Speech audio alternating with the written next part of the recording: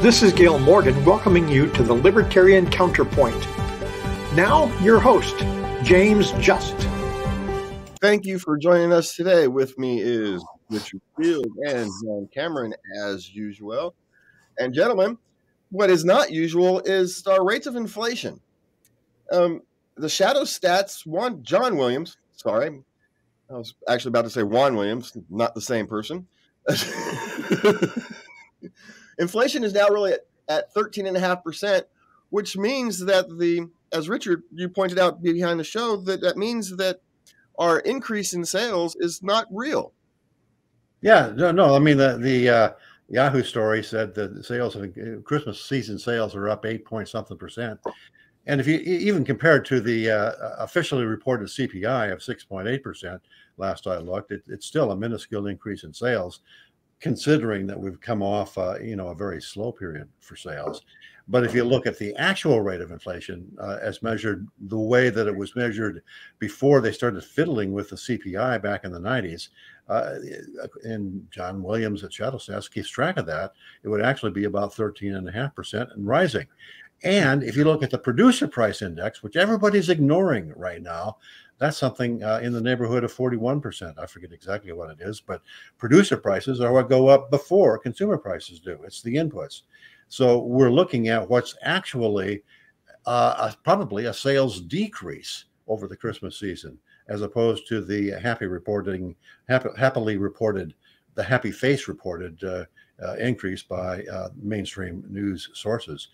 And that's boding very, very poorly for any incumbent politician, particularly any majority incumbent politician, read Democrat, for next year. And that's just the way it is.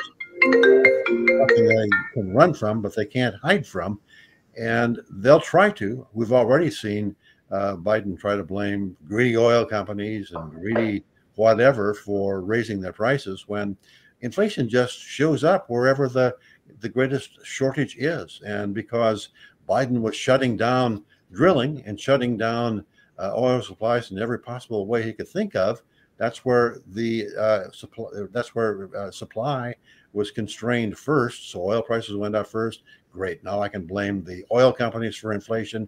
It's the same scam that we saw back in the 1970s when Walter Cronkite came on the news every night and said, Exxon, or whoever the big oil company at the time was, had a record profit. Tut, tut. Seeing the same, it's the same play, different act. Well, I think we should give equal time to politicians and give them credit for having a record profit, but it's not really profit, And I'd love to see greedy politicians who are grabbing more and more power and more of the economy be blamed for the mess that centralized planning always comes up with. I mean, it's great. Centralized planning is great if you want to starve Ukrainians or starve Uyghurs, which isn't how you say it. I should learn how to say their name. But, if you want to get anything done, decentralization and laissez-faire is always proven the best, always will. So, I think it's the rest with who has caused this problem. Well, this is a direct result of the manipulation of the money supply, right? There's so much now money. And then you've not just the manipulation of the money supply, they've manipulated the economy through, not just through regulations, through supply chain disruptions, by dictate. And now so now we're wondering that the inflation and the economies aren't working properly. Well, no kidding. You've overregulated it. You've shut down the supply chains. You've disrupted the labor market. You've disrupted the money supply market. Adding to it all the disruptions of the housing supply market and all the various other markets that the government has deliberately manipulated, and none of it works anymore. And why are we surprised? But of course, the politicians who are responsible for it want to blame somebody else. We'll blame the oil companies. We'll blame other people's greed, but we never blame the government's greed. And that's and the mainstream media just plays along and says, hear no evil, see no evil when it comes to politicians. But when it comes to private enterprise, it's all evil. And keep in mind that you're talking about manipulation of the money supply. Well, it goes beyond mere manipulation. We're talking about a third of all of the money that's ever been created by the Federal Reserve. And I could be off by 10 or 15% on that 1/3. I'm not sure exactly, but a huge percentage of the money ever created since the Federal Reserve came into being in, over a century ago, was created in the last couple of years. It's absolutely stupendously stupid on the part of the Fed and totally predictable that we get inflation. You can only lower the velocity of money, the speed with which money moves between one person and another person, by so much. Its velocity has been going down for the last 20-something years, leading to asset inflation instead of consumer price inflation. That can only last so long, and it's come to an end. And then I think there's, being the cynic that I am, a deeper underlying agenda. And that's, the government does things to screw it up, then blames somebody else and assumes more control in order to fix what they've done to screw it up, which they blamed on somebody else, and on and on and on and on. And, it's going to keep happening.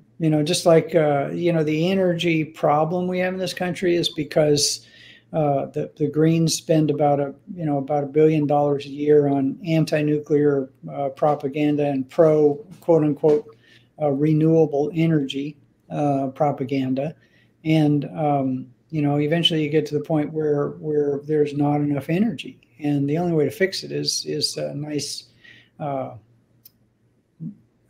carbonless nuclear power. But until some more people like Buffett and Gates get together and privately finance some nice clean nuclear plants, it's still going to be a problem. I myself am against this agenda because I like birds, and as I like to point out weekly, if I can, before you guys start muting my mic, just Altamont Pass, one location has killed 1,000 golden eagles. I'm done. Yeah. Well, and we'll move on. We'll talk about breaking things. Senator Ben Cardin, of discussing the new version of the Build Back Better bill, he said a lot of us are going to be disappointed. And I guess the question is, who is us? Who's this us he's talking about? I'm not disappointed if this Build Back Better bill dies a slow and painful death. I'd be really happy for it to do that. So when they talk about who is us, who is this us they're referring to? Whoever is on the receiving end, the first row of receivers of the government read us, large S from taxpayers and inflation taxpayers, because inflation is just another tax in effect. So the people who in the defense industry, the people who are the recipients of Medicare, Medi-Cal, Social Security, etc., those are the us that he's referring to. They're the people who get government spending first. They benefit from it. Everybody else loses. And then also the states that get these clowns elected, i.e. New York and California, benefit because of the twisty changes to tax laws that benefit very wealthy people. Maybe not the billionaires, but the rest of the wealthy people that give the money to these socialists so they can keep getting elected and keep doing this tomfoolery. So they're without the basically government grant to wealthy white taxpayers who fund the Democratic Party, they wouldn't be getting people elected, and they're the first people that benefit from all these things, or maybe the second. Richard pointed out who the first one. Yeah, well, I think when they're talking us, as we pointed out, it's the grifting class, it's the grifter class, but it's also the vote blue no matter who crowd, right? That's who they're talking to. That's who this Build Back Better plan is actually aimed at. It's not aimed at average voters. It's aimed at the vote blue no matter who crowd, that they're paying off their loyalty. And that's kind of, I think, ultimately what a lot of these policies are actually about. They're not actually about making our lives better. They're about, paying their grifters. But speaking about politicians and the government just completely wasting money, In the Bay Area, there's a short story here. The Bay Area, the CHP brought in a helicopter to catch a bicyclist who ran a red light. At 3 o'clock in the morning, like he, was really causing a huge traffic hazard by running that red light. Of course, I mean, the real reason is because, hey, maybe there's something else going on. He's probably guilty of some other victimless, may I add, crime. And the police, anybody that runs, they want to chase him because more than likely it's some drug fiend. And that's what happened in this particular case. The guy supposedly had meth on him or some other contraband. That's why people run from the police. That's one reason why people run. And sure, and they should. I mean, why shouldn't somebody run if they're guilty of a crime that harms no one other than themselves? And if they get caught, they'll be even more harmed. Well, if they did the same thing in Davis, where Richard used to live, the helicopters that you wouldn't be able to see the blue of the sky because the number of helicopters required to enforce laws that all the bicyclists disregard. But the key here is the time of day. I'm not saying that imbibing any kind of drug is wrong, nor will I ever. But very few people get arrested at 6 o'clock in the morning while they're out for a jog or heading to the weight room. It's those wee hours, the staying up late hours where typically people get in trouble. So you want to avoid trouble. Early to bed, early to rise keeps a man out of jail. Basically. Yeah, but John, some of us are natural night owls, and so we operate. Well, the government needs to make that illegal. Some of us need to operate on those opposite hours, and sometimes you have to be out and running about. And just make sure you're not on a bicycle running a red light at that time, because well, hey, at least now if you have a joint in your pocket, you don't go to jail. You have to have something a little more serious, which I suppose is a small favor. But Lord, the fact that we're still putting people in cages because they're hurting themselves is absolutely astounding. It boggles my mind. Yep. Well, and at the risk of sending John here on a bit of a rant, Biden to spend $7.5 billion on chargers that electric car owners won't likely use because they're not in places they're going to use, or the wrong kind of charger. You need adapters. A whole laundry list of reasons that these chargers the government's going to subsidize aren't really useful or as useful as they claim to be. And it's just another part of the grifting game, if you ask me. So, I won't go on a very long rant. I'll go on a little rant.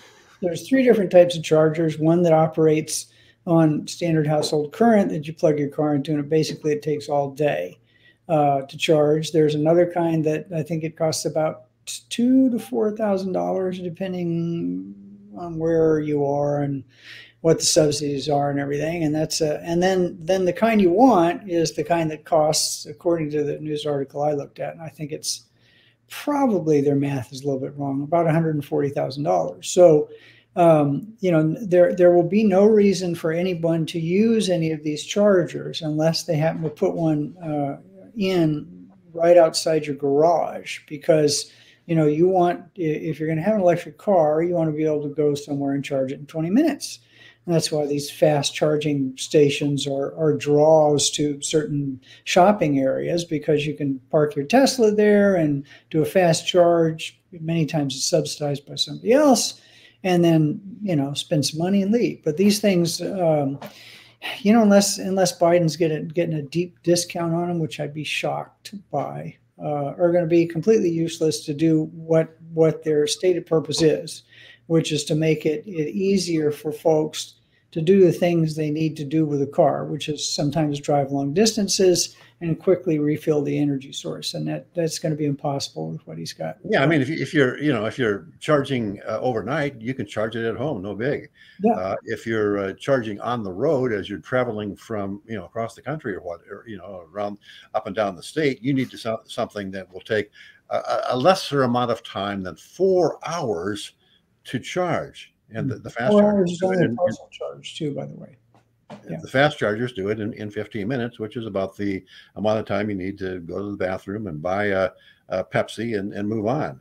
So the fast chargers would make sense, maybe at 140,000, who knows? But the budget allocated for chargers and the number of chargers proposed to be acquired indicate that they are planning on the mid-range chargers, which take 4 hours. Of course, it's probably a situation where they'll actually the budget number will get blown up and they'll get the fast chargers. But who knows? Who knows? Yeah.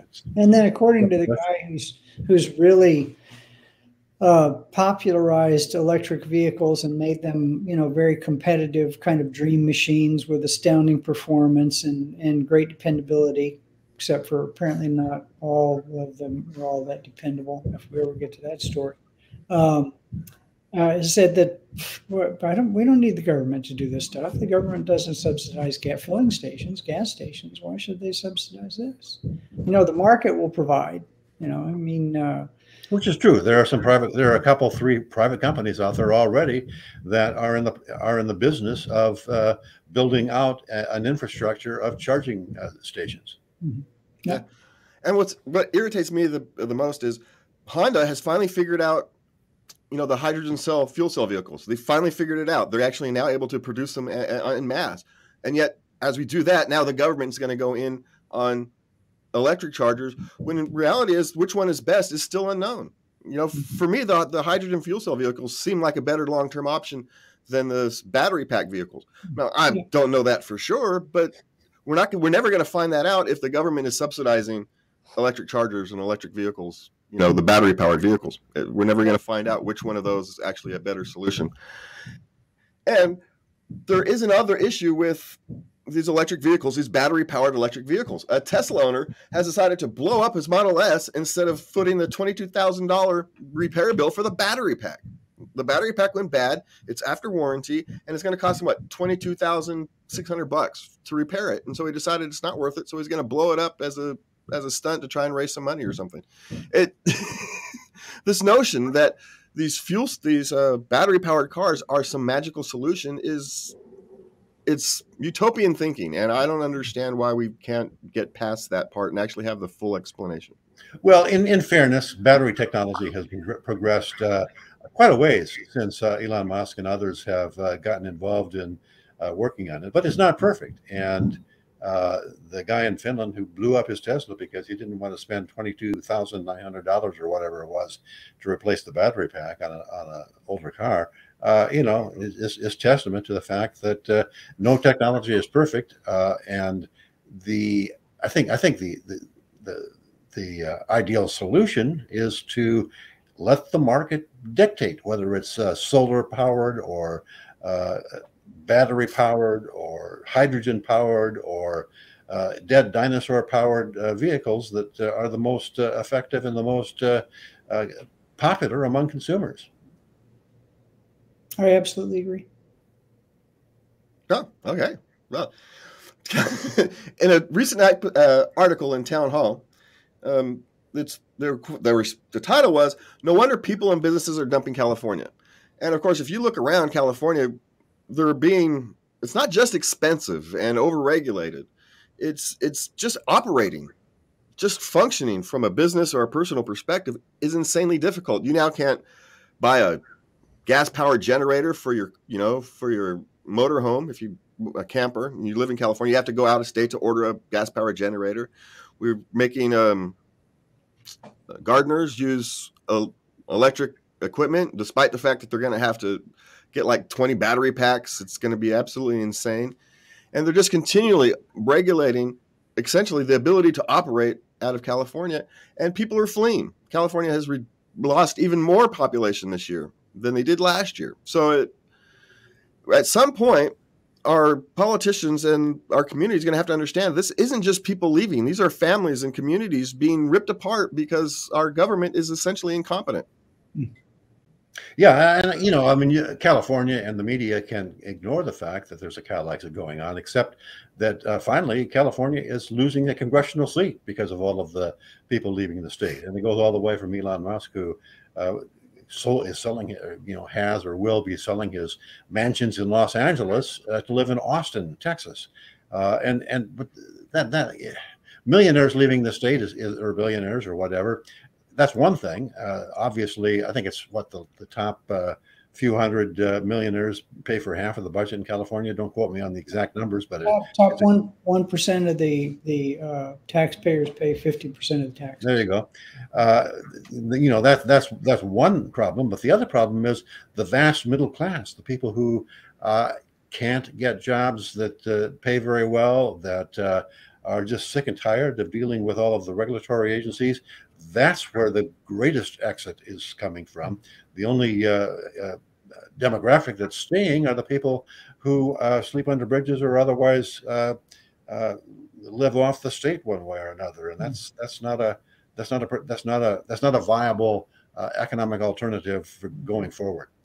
Well, the other thing the other big section of the other big thing that's causing people to flee California systems while still staying in California is the education industrial complex here that is failing miserably to provide an education for people. And just last week, I think UCD and Sac State and a bunch of others announced that they were going to start 2022 with only distance learning because of Omicron.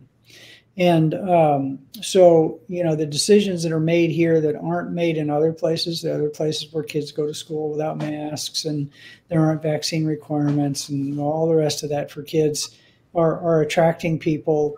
Private schools, which actually, teach people things. It's gotten to the point where it's, at least it's my understanding, that even Michael Bloomberg's going to throw a big bunch of money at fighting the teachers unions in the state of California so that they can start, that schools can start educating kids again instead of the foolishness that they're trying to do with their time. So if you think about it, it's clear that private education, homeschooling, all the rest works better than public education. Even Elizabeth Warren, back when she was a college professor, figured out that private education was a better deal and supported vouchers. Doesn't now, of course, because that's against the blue progressive or regressive, as you would say, John, credo. But it's obvious for anybody that's looking without political blinders on that we have a failing educational complex, and the only way to fix it is to introduce more competition, which means private education in one form or another. I'd love to see government schools. I should always have that quote in front of me, Ms. Patterson, but I don't have it, so I'm not going to try to misquote her. I'd love to see government-funded schools compete with other schools on head-to-head. We know from, if anybody watches sports or buys a computer or anything else, competition improves things. Competition improves things. It always has. You want to improve your golf swing, you enter a tournament, you want to just improve anything. We used to compete in classes for the best grades, and the people who got the best grades were the most improved. So or got put into a gate class, but now gate classes are being discontinued because, well, they're somehow or another white supremacist or Asian supremacist, or that they're not woke enough. Well, and we also know from management science that the 80-20 rule works.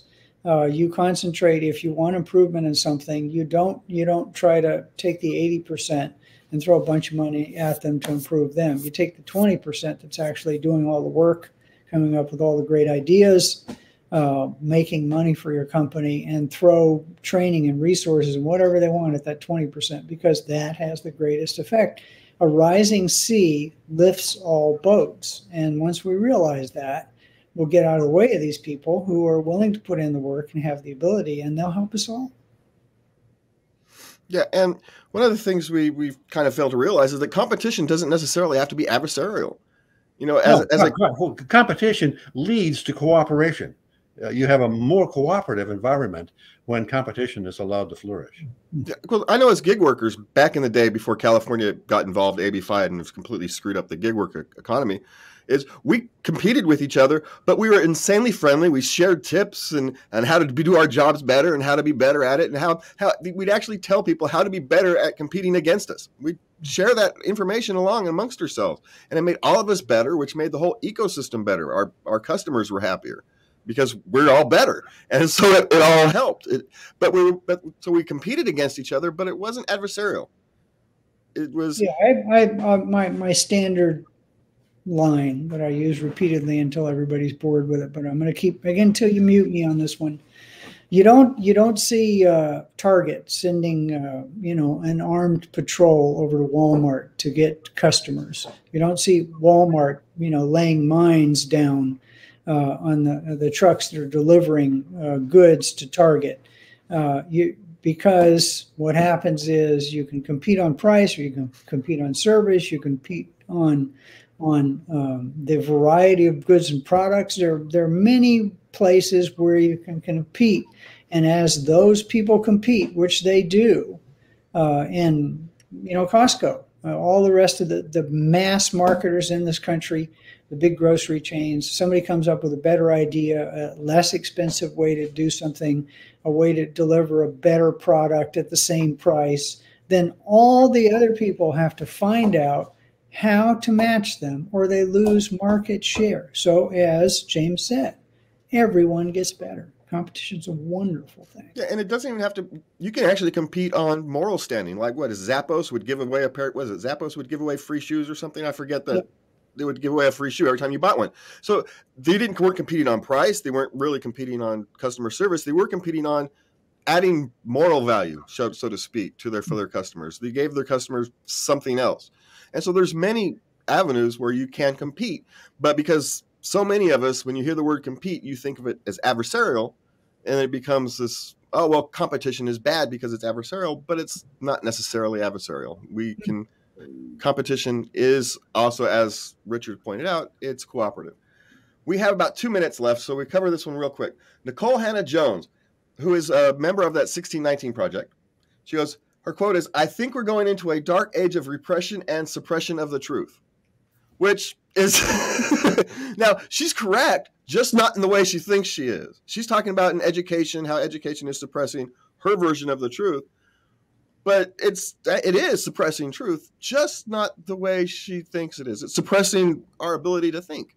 There's no question that the way that history has been taught for the last 200 years is it's been taught by the victors. The victors of the Revolutionary War were the people that formed our founding fathers that formed the country. And they were the people who laid down the narrative. The victor always lays down the narrative as to why they won the war. And that narrative has been willing to overlook some of the faults, the nicks and the dents in the founding. Not to slavery, of course, one of the largest gashes in our moral history.